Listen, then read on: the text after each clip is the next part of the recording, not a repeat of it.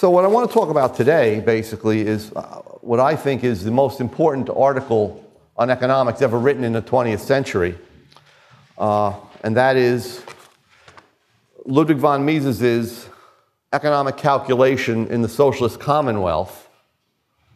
Picture of it. This is available downstairs in the bookstore. It was published initially in German in 1920. In this particular edition, there's a very notable epilogue that I suggest that you also read.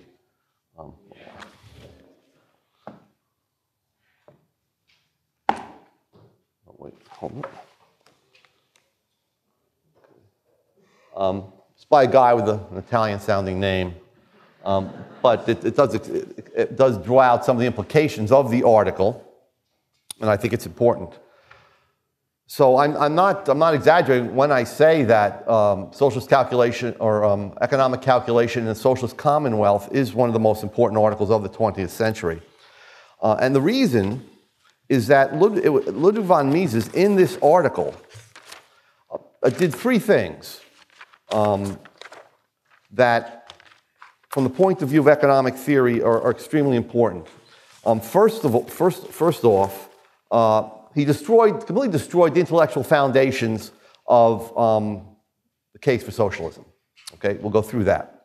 Secondly, it really also brought about a revolutionary breakthrough in our understanding of the importance of the price system in rationally allocating resources. So not only was it sort of a negative contribution to destroying socialism, but it was the beginning of an important breakthrough on how important monetary calculation of profits and losses and money prices, how important that is to economic efficiency and to the market economy in general. And third, what he did was he presented this theory of monetary calculation that sort of completed the revolution started by Karl Menger. Okay, the Austrian economists tended to talk about subjective values. They had a price theory, but none of them really went to the point where they brought the entrepreneur in and showed that the entrepreneur is sort of the pivot of the market economy, and what allows him or her to be such a thing is the fact that they can use prices to figure out the cost of production of any conceivable process of production. Anything that you can think of producing right now, if you have the technical knowledge about how to produce it, the so-called production function that we talked about, there are prices out there right now of all the factors of production. Every single type of capital good, every single type and skill of labor, you could find prices for it. You could add up the cost of production of that production process and then compare it to anticipated future prices. That's where, of course, the essence of entrepreneurship is, to figure out, in light of what present prices are for tablet computers, for oranges, for automobiles. Okay, we know what the present prices are, but the key skill of the entrepreneur is to figure out what they will be when his product comes onto the market, a month from now, 2 years from now. In the case of automobiles, the planning process from the beginning to end is something like 5 years. It used to be 7 years for American automobile companies and 3 years for Japanese automobile companies. But you are always producing for a future market. So not only do you have to know the present prices of automobiles, at least as a starting point, but you then have to forecast how supply and demand, how available resources and consumer values will change and bring about a change in prices in the future. So Mises sort of also developed that theory, okay, at least the germs, the beginnings of that theory in this paper. Now, before we get into Mises, let's talk a little bit about the debate on socialism before Mises, because it's very, very interesting. It's an interesting story in intellectual history. Initially, the first socialists writing in the 1830s, 1840s, and 1850s, and those who have studied history of economic thought may know them, they're called the utopian socialists, the most famous of whom were Charles Fourier, a French person, a Frenchman, Henri Saint-Simon, also French, and then a Scot who came to the United States, Robert Owen. And they said a lot of embarrassing things, a lot of stupid things, a lot of things that could never exist in the real world. They were unified in their hatred of private property and competition. But they all had their own little scheme. Let me give you an example before I get into Marx and how Marx reacted to this. Marx and Engels were the founders of what they call scientific socialism. They were the ones who they hated the utopian socialists. They hated them more than regular free market economists, okay? Because they were such an embarrassment to the socialist movement. So one of these individuals, very strange dude and a strange looking dude, named Charles Fourier, what he proposed, they all had these crazy proposals, in which they had exact quantities of how many people should live in what community and what everybody should do. So he came up with this idea of a phalanstère, which was based on the Roman phalanx, which of course is a military organization. It's a marching formation for Roman troops. And what he wanted to do there, what he said there was that there would be garden cities, they'd be modeled after a grand hotel, they would contain 1,500 to 1,600 residents, no more, no less. Okay? Where did they come up with this stuff? How did they know this stuff was right? I mean, Marx was right. They were crazy. Each resident will be able to purchase accommodations. So he wasn't totally against private property. He was against the conflict of interests and competition. So you could have your private quarters according to your individual tastes and income, and you'd all be stockholders in the city. But there would be collective production. The dirty work would be shared. Everyone would have to take their meals in a common area. He even drew pictures of what it would look like. Everyone would look like this. Okay? They all had this thing, bugaboo about symmetry, right? It's perfectly symmetrical. He even had a model of it, which looked like this, the phalanstère. Okay, put it up there. Okay, so you can see on both sides, and there's a courtyard and everything. It was supposed to look like that. Well, I don't think he ever built one, but some of his American followers, including the newspaper man Horace Greeley, built one, and it's about 12 miles from my house. This is what they actually turned out to look like. It's kind of scary. It's as scary as Fourier's picture. On a particular dreary day, it looks like that. All right, so how did Marx react to all this? Oh, one other thing. Fourier also had like a theory. And his theory said that, well, there's like 8 stages of advancement of human society. And he said that France was in the 5th stage of advancement. So the first stage was confusion, then savagery, then patriarchism, then barbarity. Okay? France was the stage above that. There would be 2 more stages before you reach the final stage of utter bliss, which would last 8,000 years. Notice the exact, I mean, this is called Gnosticism, where no one else knows where they get this knowledge from within. It's somehow given to them by the gods or whomever. Okay? He also said, after 8,000 years, history would reverse itself and you go back through the stages. But he also said, he talked about all the earthly changes that would occur when we reach this stage of harmony. There would be 6 new moons, would replace the one in existence. There are still some followers today of Fourier. A halo showering gentle dew would circle the North Pole. The seas would turn to either lemonade or Kool-Aid. And all violent and repulsive beasts would be replaced by their opposites. So there would be anti-lions, anti-whales, anti-bears, anti-bugs, and anti-rats. And they would want to service mankind.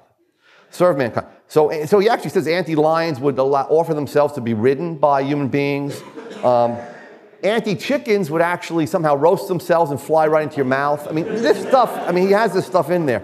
The human lifespan would extend to 144 years. Okay, and this, of course, is what all guys who come up with these crazy schemes are all about, or much of what they're about. Same thing that rock bands are about. 5/6 of the time of your 144 years would be devoted to the unrestrained pursuit of sexual love. So he's a frustrated guy, right? So he has to come up with this huge scheme that he imposes on everyone. All right, so that's Fourier. All right, so total embarrassment. Marx is completely embarrassed. But what Marx did was one of the most brilliant ploys in intellectual history. Marx said, anybody who claims to know anything about what the future of socialism would look like is completely unscientific. So all these guys are unscientific. Marx said that socialism will come about through stages of history which are driven by the laws of history, which are no less permanent and universal and irreversible than the laws of the physical world. So he said, we'd start in a golden era, which he called the gens, where everybody lived together in peace. And then the second stage was a stage of classical slavery, Greece and Rome, which then was transmuted by the forces of production, by the changing, sort of technology changed independently of human beings. So when technology changed, it required a different social structure. So the social structure to Marx just was determined by the underlying physical forces of technology. So then the feudal system would come next.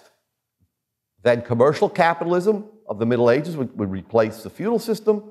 And then full-blown industrial capitalism, which he hated with a purple passion, would be the next stage. But he said this would be better than the feudal system. Each stage is at a higher level. The one cool thing he said was that industrial capitalism saved the masses from a lifetime of rural idiocy. Okay, so he hated the agrarian form. But then, of course, capitalism would give way to socialism, which would eventually end in... Socialism would require some kind of a government of the proletariat, okay, until everybody was ready to have full communism, which he said would be an administration of things replacing the administration by men, which is actually the motto of the totally voluntary society, if you know what I'm talking about, which, as anarcho-capitalists, we would say the administration of things, that is simply firms administering, defense and against foreign aggression and domestic predators, would grow up, and we would have, businesses running everything. That's not what Marx meant, though, okay? But it's not a bad phrase, that you get rid of the rule of men and just have the administration of things. Everybody would simply, in the kind of society I would look forward to, everybody would more or less administer his own property. And in that way, we would have defense services provided and road services and so on, okay? But Marx meant something different. Pretty much everybody would just play and work when they felt like it in this final stage of communism. But you couldn't say more than that. Marx's huge 3-volume work called Das Kapital was called Capital. It was all about capitalism. He never really wrote a word about socialism, except to say a few words about the laws of history. So basically, what did he do? He shut everybody up. He basically said, if you try to talk about what socialism would look like, then you're unscientific, and you're an idiot, and you shouldn't be listened to. So the utopian socialists pretty much disappeared. Nobody wanted to appear to be unscientific. The other thing that occurred was the classical economists smashed the utopian socialists. Basically, they said, who would take out the garbage? Who would go down into the mines and do the unhealthy, very risky work? If everyone got paid the same, as many of these socialists look forward to, then no one would do the dirty jobs. So we would have shortages of many things.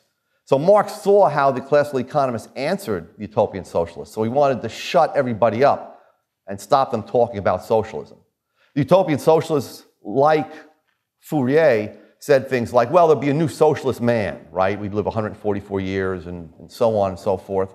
And everybody would want to do things for the collective, okay? So the argument was about incentives.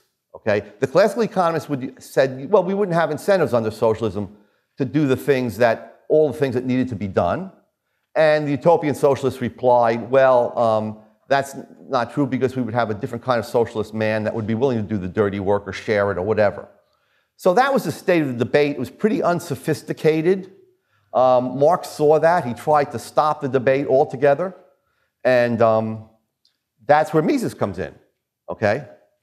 So Mises abstracted even from the incentive problem. Mises said, look, assume that everybody wants to be good socialists or whatever it is. The real problem is that there would be no way to know what to produce. It's a problem of prices. So his thesis, which comes through in the article that I'm talking about, is that the rational allocation of resources is impossible. He used that word in German. I don't know how to pronounce it, unmöglich or something. Without economic, Guido, if you're watching, please text message me. So it's impossible without economic calculation using actual market prices. So here's Mises' argument. First of all, socialism abolishes private property and capital goods and natural resources. All of the socialists, including Marx, want a collective ownership of all the material factors of production.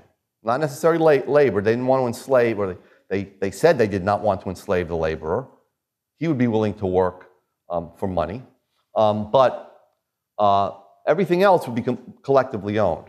Now, what's the second step? If everything is owned by one group or individual, okay, or controlled by one group of individual, the state is now the sole owner of all the material factors of production. They can no longer be exchanged. If one group owns all the steel mills, all the mines, all the types of machinery, all of the farms and farm equipment, okay, if you own all of those things, if one group owns it, there can't be any exchange. And of course, the next step, I mean, it's an exceedingly simple argument, but devastating. The next step is, without exchange, there can be no prices. Okay? And therefore, without prices, the state can't calculate the cost of production of the goods it produces. Right? You never know your cost of production. Without cost of production, you can never figure out profit or loss, what goods are more valuable, what resources are more valuable and what uses. And therefore, strictly speaking, a socialist economy is impossible in the sense that there is no way to rationally allocate resources. There is no way to know what a resource should be producing and how much of any particular good should be produced, what technology to use. This is why the Soviet Union and its satellites economically collapsed. Okay? So what Mises said about the essence of socialism, and these are his words, very interesting. He said, the essential mark of socialism is that one will alone acts. If there's one will, there are not many different people evaluating goods and exchanging goods. There can be no exchange. It is immaterial whose will it is. It could be the nicest guy in the world. It could be a group of very, very smart scientists and engineers. It doesn't matter. The main thing is that the employment of all factors of production is directed by one agency only. One will alone chooses, decides, directs, acts, gives orders. The distinctive mark of socialism is the oneness and indivisibility of the will directing all production activities within the whole social system. It's not a problem of knowledge. You have very smart scientists and engineers writing you out all the production functions you need to produce all kinds of different goods. You would never know what goods to produce and how to produce them in the most economical fashion. Okay? And I'm going to give you an example of that. So with that, Mises destroyed the argument for socialism. The argument that socialism could be in any way efficient. And Mises pointed out these are the preconditions of economic calculation. You have to have private property in all stages of goods, not just consumer goods. Socialism would allow your ownership of your own clothing, maybe ownership of your own means of transportation, a small garden outside your house, but everything else would be collectively owned. Secondly, not only do you need ownership, but you need the freedom to exchange all kinds of goods and services. Not just vegetables, not just clothing, but steel mills, steel, software programs, and so on and so forth. Every single factor of production, every single input has to be exchanged and therefore have a price. And finally, he says there has to be a sound money, a money whose value is independent of political influence. Okay?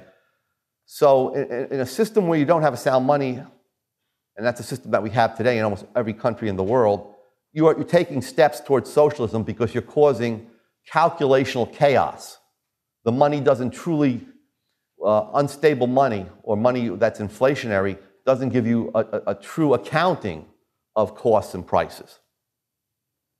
So Mises concluded very simply, socialism destroys all three of these preconditions and therefore undermines socialist calculation and abolishes rational allocation of resources. Okay, now that's a lot of abstract talk. Let me give you an example, a couple examples.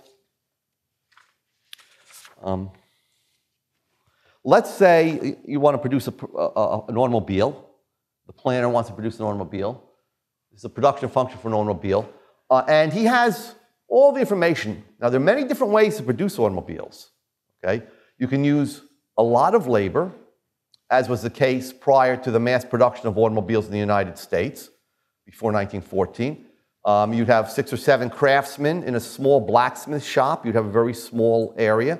And they would produce all the parts themselves and then assemble the machine, assemble the automobile, and then sell it. Okay? So you had a lot of labor and few machines. After Henry Ford introduced the model of the meatpacking industry, which had a moving production line, when he introduced the assembly line in 1914, all of that changed. Okay? You had a lot of equipment. You had a huge factory, a lot of machinery compared to labor. So there are many different ways in between to produce automobiles. There's a Kia plant that's 20 miles from here. There's like 3 cars in the parking lot, even though it's, plant goes on for a mile or something. It's all run by robots. Okay? Some guys come in, push a few buttons on the computer in the beginning, and the car is assembled. Okay? So you can use a lot of capital and very little labor. What's the best way to... How do you know what technology to use? How do you know how many cars to produce? So let's say that the socialist planner knows he needs, to produce an automobile, he needs a certain amount of steel, so P tons of steel. Add that to Q hours of labor, and just forget the handwritten stuff for a moment. R hours of unskilled labor, Q hours of machine time, S hours of engineering labor, T square feet of factory space, U kilowatt hours of electricity, V hours of managerial labor, and you get one automobile, okay? Doesn't matter what the numbers are. They're correct, okay?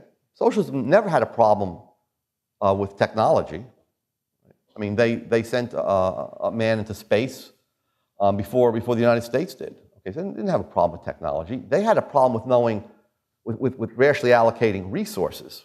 So under socialism, should you produce that automobile?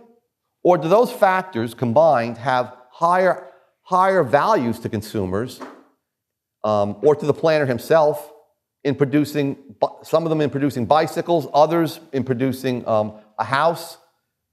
In other words, should we produce the automobile or should we produce more bicycles or more motorcycles or other things that people want?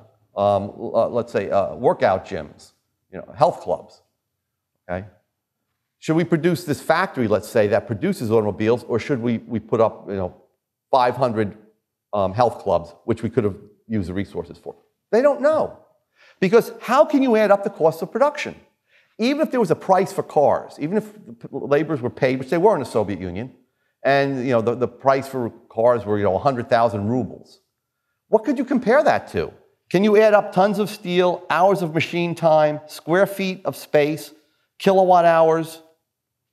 There's no common denominator. There's no way of knowing your cost of production. If you don't know your cost of production, everything is chaotic. It's calculational chaos. In the US, we have an easy way of doing it, okay? If the automobile sells for $21,000, remember, everything in the US is exchanged. I mean, in a market economy, let's say, the US isn't quite a full market economy, or nowhere near a full market economy. Everything would have a price, and therefore you know the prices, which then go into forming your cost of production. You know the prices of all types of steel, of regular unskilled labor, of machine time. Okay, you can rent machines, or you can buy machines.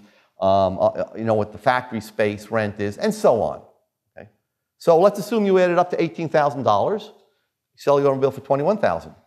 You've improved consumer welfare. You've taken resources that were worth $18,000 in producing other things, because where does the prices for those things come from? You're bidding against other entrepreneurs in other industries, all of whom know what the value of those things are in their industries. Okay? So at every moment in time, every moment right now, every minute, there is an ongoing price for steel. It's changing, okay? There's an ongoing price for unskilled labor, and so on and so forth. Any thinkable process of production can be calculated in terms of cost and compared to what you think the price is going to be in the future. There's a story I often tell when I talk about entrepreneurship about a woman, and I should have brought it in. Back in the early 1990s, she was an IBM worker. She was downsized. She had $40,000 from her pension.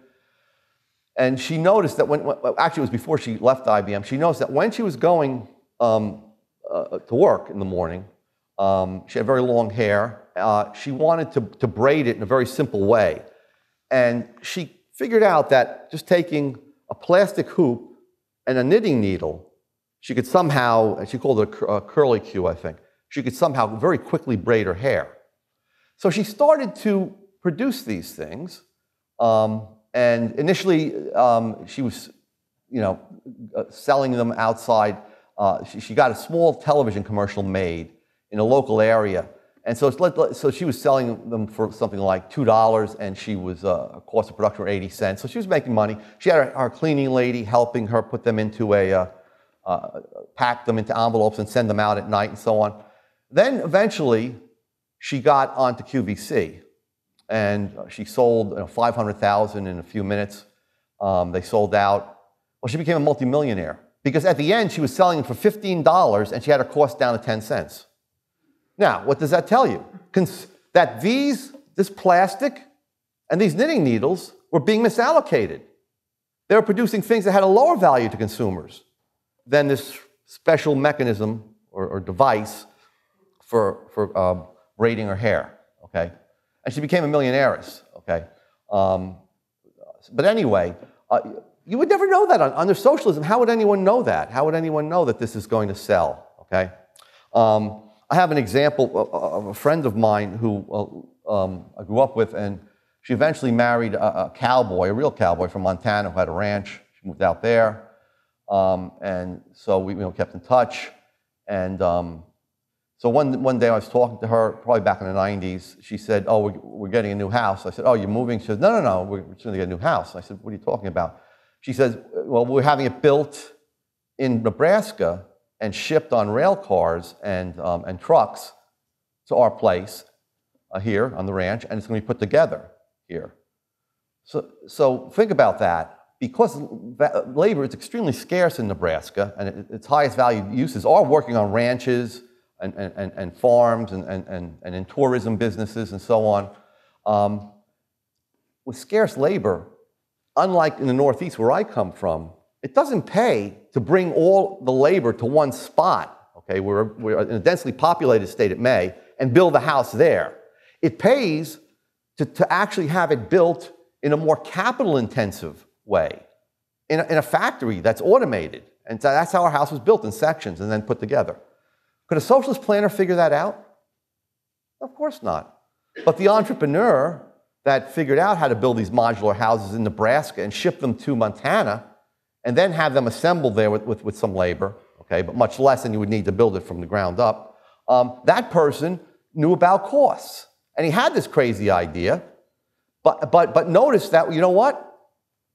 This crazy idea, I can actually get more money from selling the product than I have to pay out. That's all entrepreneurship is about. Does that mean that entrepreneurs don't make mistakes under capitalism? Of course they do. So, for example, the cost of production of an SUV is $32,000, and when the price of gas started going up a few years ago, you had prices were $28,000. Well, then that's a loss, okay? That doesn't mean that he can't calculate. It just means that he didn't foresee the future correctly. He didn't foresee the future prices correctly. So it's not correct to say, well, entrepreneurs make mistakes too, and they make really big mistakes, okay? GM lost $10 billion in 2007 and I don't know, $13 billion in 2008. But that's no argument against capitalism. It's just, that's bad entrepreneurship. They have the means of calculating. The Soviet planners don't have the means of calculating, okay, or didn't have the means of calculating. So this is the problem. Now, was Mises saying it was impossible to have any kind of an economy? Mises said, no, in fact, you could have a very small household economy that runs on socialist lines. If you just have a few, go back to Robinson Crusoe, or maybe Robinson Crusoe and a small family on an island. If you just have a few factors of production, his own labor and some of the natural resources on the island, it's easy to figure out the values of those things because you can only produce a few goods. So let's say that he has, can allocate his labor in 3-hour units. And so let's say he works 12 hours a day. So his most important one is 2 fish. Second most important one is 3 pounds of wild mushrooms, which he cooked with the fish, 8 coconuts, and 1 sack of berries. So he's doing that. Those 12 hours are allocated to his most important wants, okay? He knows the opportunity cost. Let's say he finds out that there's rabbit on the island, the rabbits on the island running around, and he likes rabbit stew. I don't. I think it's disgusting, and I wouldn't think of killing a little bunny rabbit. But let's assume he has no such qualms. Think about it. He can figure out his cost of production. Let's say it takes 3 hours to catch a rabbit. Okay? Well, in fact, if the rabbit is worth more than 1 sack of berries, then its value is higher than the cost. The cost of 3 hours of labor is the marginal utility of the product of the least valued product that it can produce. Okay, that's the marginal utility of labor. It's equal to the value attached to the least. So, on the other hand, if rabbit stew is lower than the berries, he says, well, it costs me too much. I have to give up berries, which I value more than rabbit stew. But on the other hand, he can know directly if he likes the rabbit, second or third, he would certainly give up the sack of berries because now the benefit is higher than the cost. So, in your daily lives, when you're deciding whether to make a tuna fish sandwich or a ham sandwich or maybe not to eat and just go to your health club for that hour, you can rank those things directly. You don't need prices for that, okay? So what Mises basically said is, no, we're not saying that people can't allocate goods, in very simple production processes. But once you have an industrial economy with millions of different types of factors of production, no human mind can figure out all the values of those factors of production, given that they can be combined in almost an infinite number of combinations to produce an infinite number of different kinds of goods in quality and quantities, okay? That's the problem you would face. If you, right now, the commons are of the United States, all prices were wiped out, you owned everything throughout the whole world, or let's say throughout the US, and were cut off from the rest of the world, what would you produce? Okay? Well, you could say I would give orders to produce the same things and do it in the same way that we're doing now. But as we'll see, Mises pointed out that that's, of course, an economy without change. People's technology changes, people's tastes change, and so on. That's not a solution. So let me just talk a little bit about some of the problems that the socialists... Oh, actually, before I do that, before I give you some examples, what I'm talking about is called the social appraisement process. Let's just look down here a little bit. Okay, so it means that everybody's minds are involved in setting the prices of the factors of production. The consumers, the entrepreneurs, and the factor owners. So here's what happens in general. So the entrepreneur's right at the center of the whole process. Everyone see that? The entrepreneur has to do two things. First, he has to anticipate what the future prices of goods are going to be. Some goods aren't even in existence. The iPad wasn't in existence before 2010. So in some cases, you have to figure out prices for goods that are not even in existence. Or the first cell phone, or the first electronic calculator that Texas Instruments, I believe, came out with in 1970 or 71. You have to figure out what prices people will pay. In some cases, you can depend on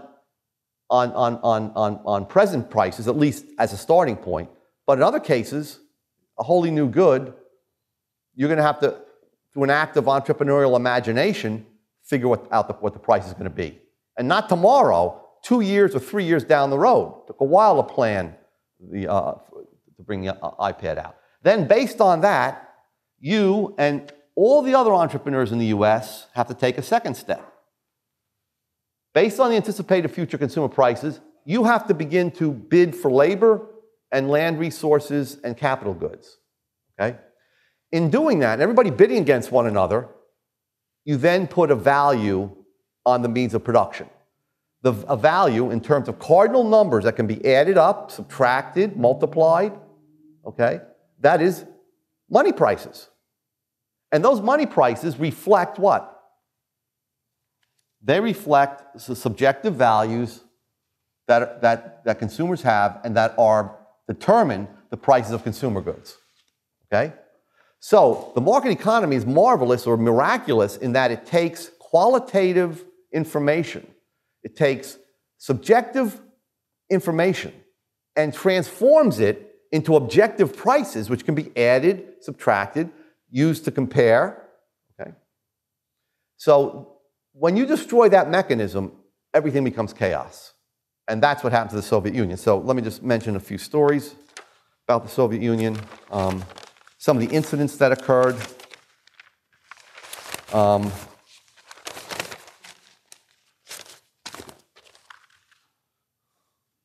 Okay, so there was a great famine in the USSR, which you may have heard about, which occurred in the 1980s.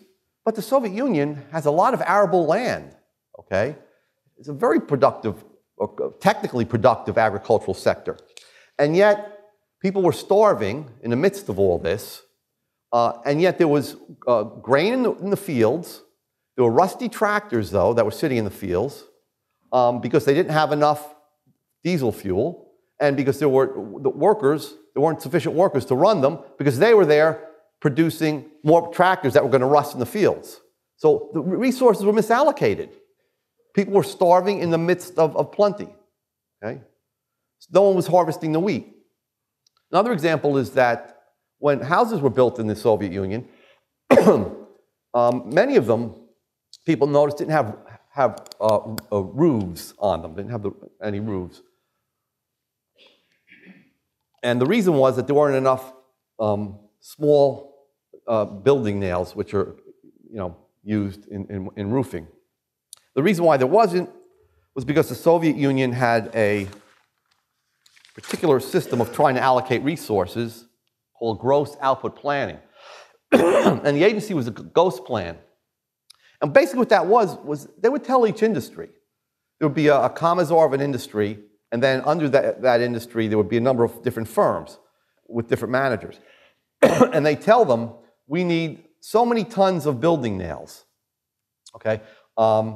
And they would give them an output plan that they had to meet, a target. If you didn't meet it, you went to Siberia, okay? So if you did meet it, you got a big bonus. So of course the whole system became what? A system of mutual lying, right?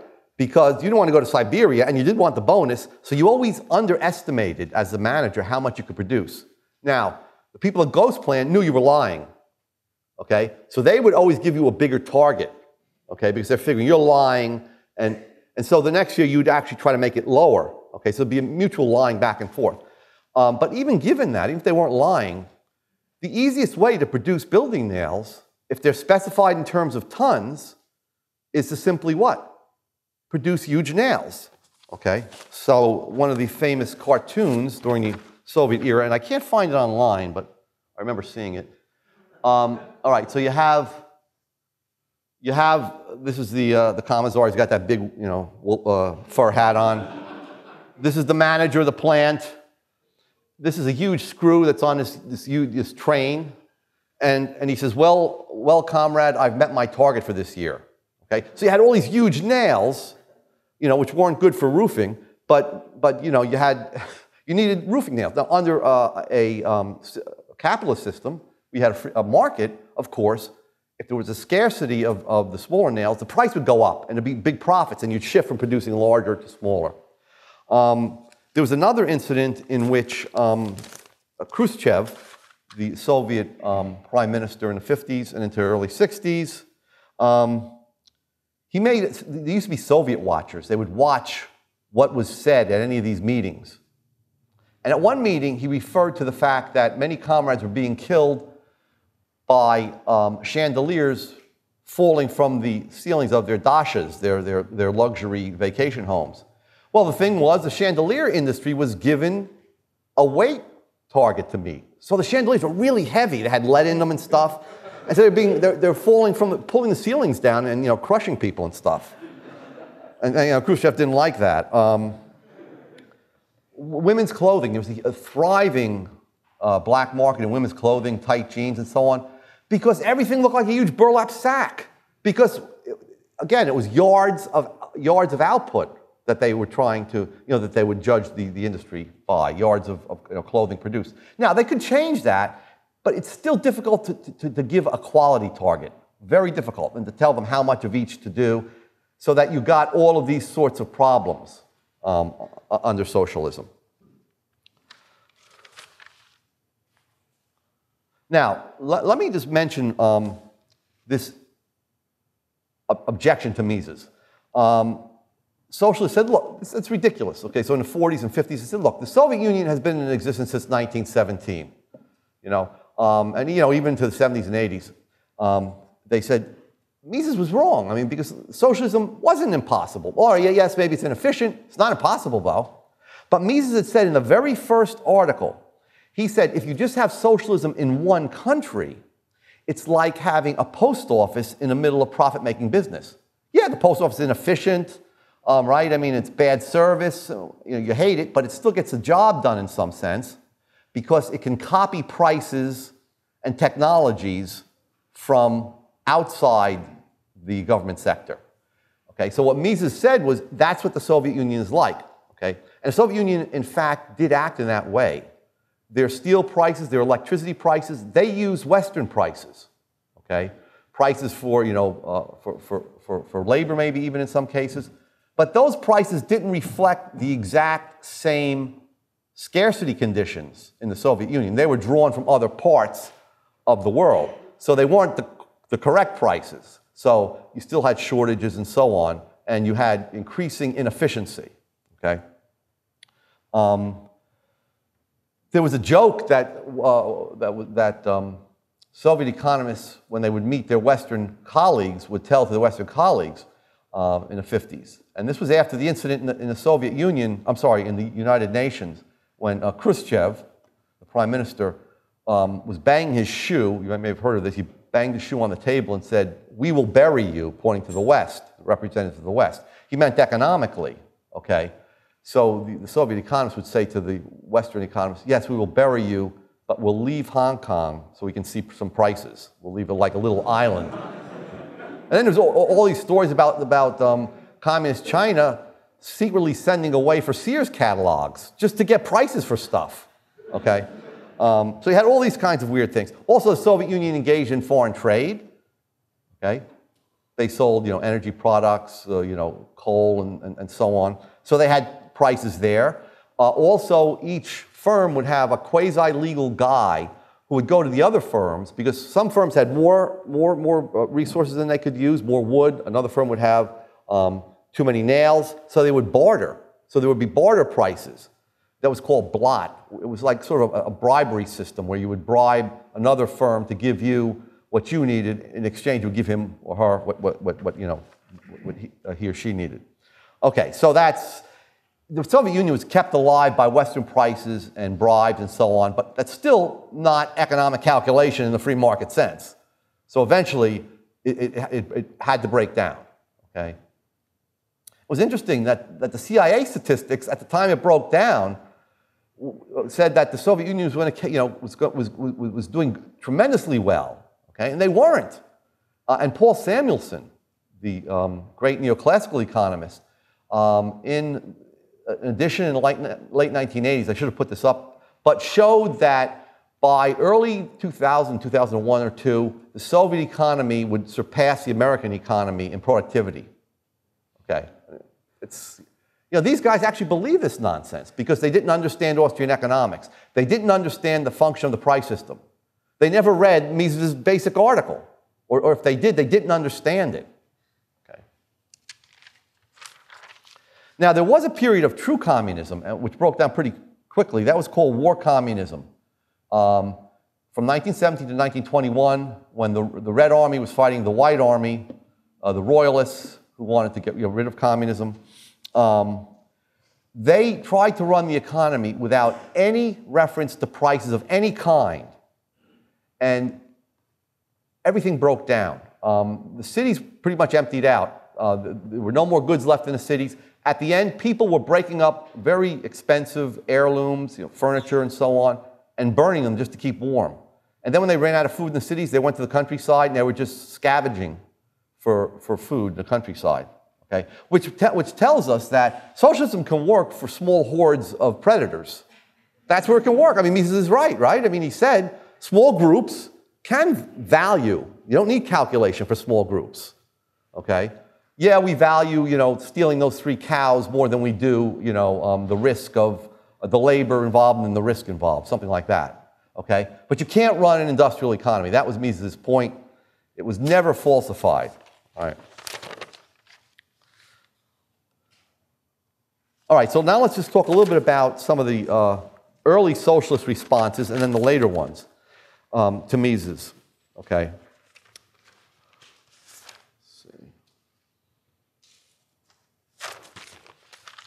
Okay, so the earlier ones came from German economists.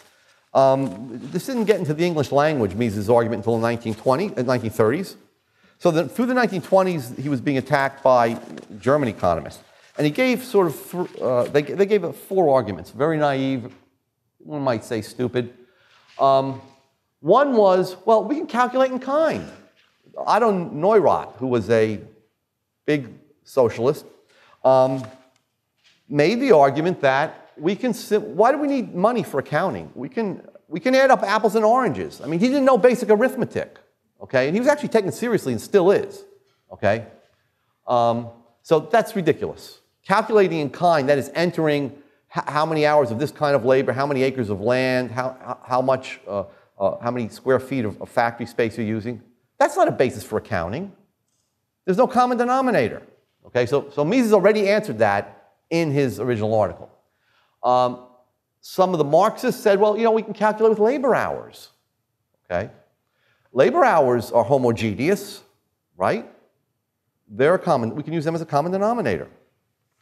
But there, Mises pointed out that, first of all, labor itself is heterogeneous, okay? So, for example, is someone like LeBron James, is 2 hours of his time on the basketball court equal to the 12th man on the bench, even within the same industry?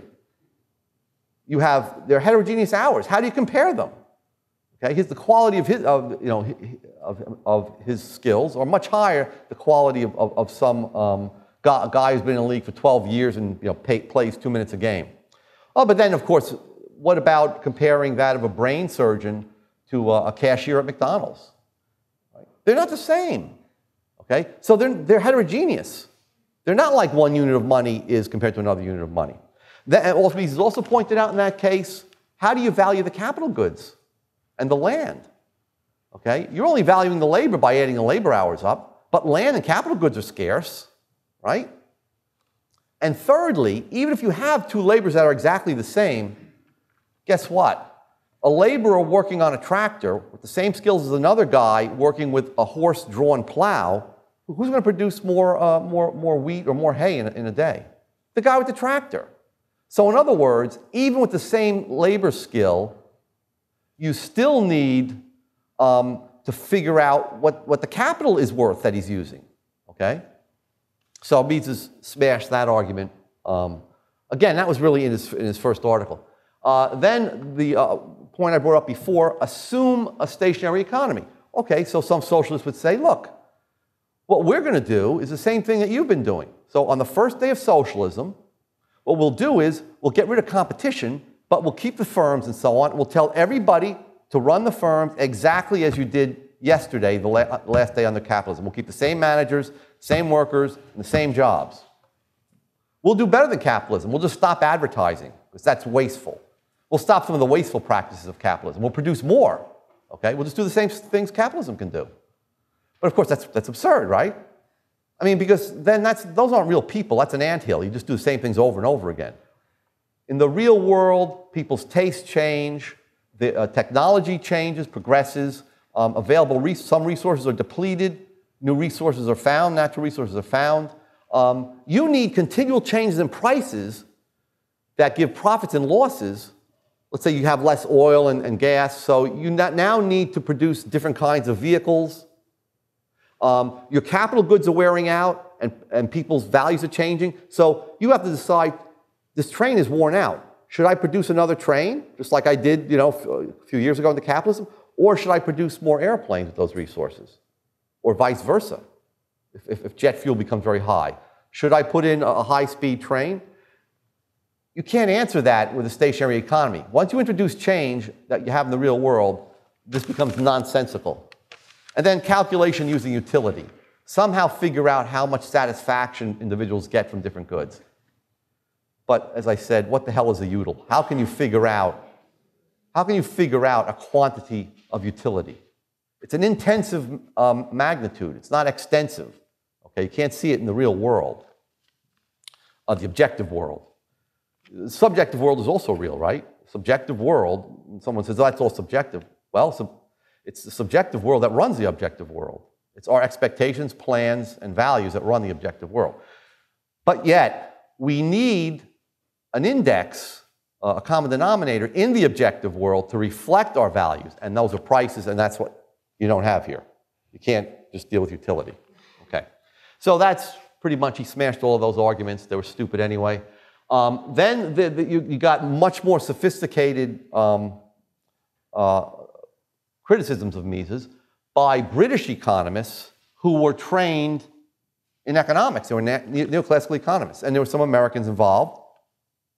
And the first was the trial and error method. And basically what these economists said was, we could do is we can take certain prices. Just we'll have the ghost plan set the prices, and then one and three are similar. One and two are very similar. So I'm not going to. So basically, both of those, they basically say what we'll do is we'll set arbitrary prices. We'll set up the firms, and then we'll set a certain price for tablet computers, a certain price for automobiles, and on the other hand, we'll set prices for the inputs arbitrarily. Now, the prices will be wrong, and there'll be shortages and surpluses. But when there's a surplus, we know that the price has to be lowered. Okay, so we have a trial and error. And if there's a shortage, we know that the price of the good has to be raised. Right? And now, that was one. The other was, well, we could have a mathematical solution. If we'll get information about everybody's value scales, okay, how everybody values different things. We'll get information about all the available resources, and we'll get technical information.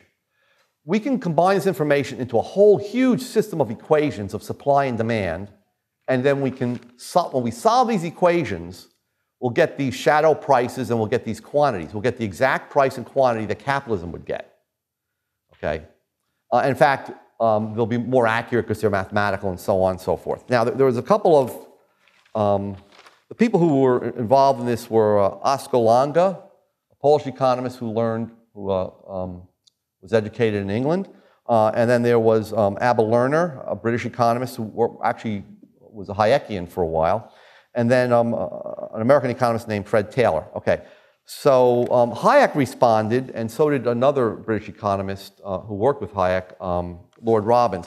They basically said two things. First of all, regarding a mathematical solution, by the time you if you can collect all that information, and it's dispersed, by the time you collect all of that information, it will be already outdated. And back in the 30s, when they were responding, there isn't a computer powerful enough. I mean, they really just had mechanical things. They didn't have electronic computers. We can't solve it. It takes such a long time to solve these equations by hand that there would be no way that it would be an efficient solution. But notice they're admitting that you could get some kind of a solution. It wouldn't be sufficient. It wouldn't be efficient, but it would be possible. And then with the mathematical solution, with the market socialism, Hayek said, well, okay, you could sort of do this. You can change the prices if there's surpluses or shortages, but the market does it at every minute or every hour. How frequently can planners change prices throughout the whole economy? Every month, every 2 months? So the prices aren't going to be the right prices that you're using. And also it's going to be very difficult to get all the dispersed information that you need to change these prices. To make a long story short, he once again admitted its possibility, right? but said it would be extremely inefficient. Now, Mises had a different, and I'll go through this quickly, very different response to all this stuff. First, the mathematical solution, Mises said, if today there's socialism, and the planner knows everybody's value scales, or even substitutes his own, decides what he thinks is best for people, and gets all the engineers and scientists into the same room to give them all the information about production functions, that is technology, and he has people out there who tell him all of the different kinds and numbers, quantities of the factors of production, he still couldn't get the right answer. Even if he put it in a computer, even if he had modern-day computers and solved it, okay? The reason is, when you stop capitalism and you go into socialism, you have all these capital goods that were produced 20 years ago, 40 years ago, airplanes, last for 20, 40 years. When they wear out, since things keep changing, okay, tastes keep changing, and technology keeps changing, should you replace it with the exact same airplane? Well, you can only know whether you should or not with profits and losses. And a system of equations doesn't give you any profits and losses. It gives you exact prices and quantities in equilibrium. That is, meaning in an economy that's completely static. So no matter, you can change the amount of labor, you can change the amount of land, whatever it is, you'll never get prices and costs, okay? Which means you'll never get profits and losses. So what Mises says, it's not, you can't jump to the efficient state, okay? You're here, it takes years and years and years to change all of the resources, to change all the different kinds of capital goods you have, because you're always making mistakes. Entrepreneurs are always making mistakes about them, right?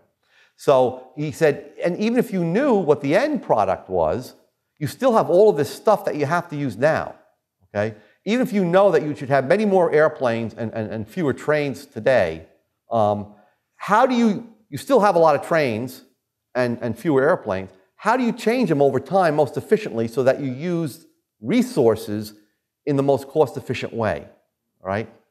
You don't know that without profits and losses. And in this system, there are no profits and losses, okay, with the mathematical solution. And then finally, market socialism. Mises made a great point here. He said, okay, this looks on the economy as run by managers. Each manager is told to look on the prices as given. They can't change prices. They just have to react to the prices. Prices of their products, prices of the factors of production. And then they have to compute their costs and sell at that price if it's profitable. But the point is, capitalism is much more than that. Capitalism is much more than, on an everyday basis, having managers make decisions about what to produce. Capitalism is about destroying some firms that are inefficient or entire industries, getting rid of the typewriter industry, okay? Getting rid of the, let's say, eventually the non-smartphone industry, getting rid of, back in the old days, getting rid of all the horses and buggies that are being built, and shifting the whole industry into automobiles. Once you admit that, then it's the people that control the stock market and other financial intermediaries where money's invested, okay? You just can't give rules to managers. That Mises called that playing market. People are just playing games. Those aren't real prices. The people that really control production are the investor entrepreneurs, okay? So no socialist has ever said that we should still have a stock market, we should still have private banks. That's what you would need, okay? Under socialism, you would have one huge company, one huge collective controlling the capital, okay, deciding which firm should be bigger, which firm should be smaller. They themselves don't have any prices to react to. So the point is, you need all the prices on the stock market, on the financial markets, bond market, and so on, right? You don't get that under market socialism. They just believe it's, well, these managers, they see these prices, and we'll just tell them to react, to keep the costs low, and to produce goods right up to the point where the last good produced is equal to its marginal cost, okay? So Mises destroyed even the most sophisticated arguments. Now, he did that later on in his book, Human Action, when the most sophisticated arguments weren't dealt with in the original article. But I will stop there. Thank you.